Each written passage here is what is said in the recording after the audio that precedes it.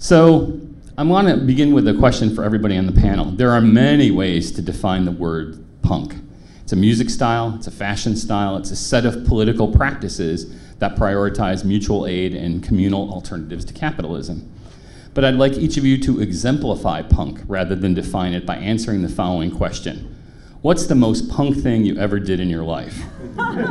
Or at least the most punk thing you've done that you're willing to reveal to the audience here at CXC. Does giving Jeffrey Dahmer rides home from school count? I really can't top that.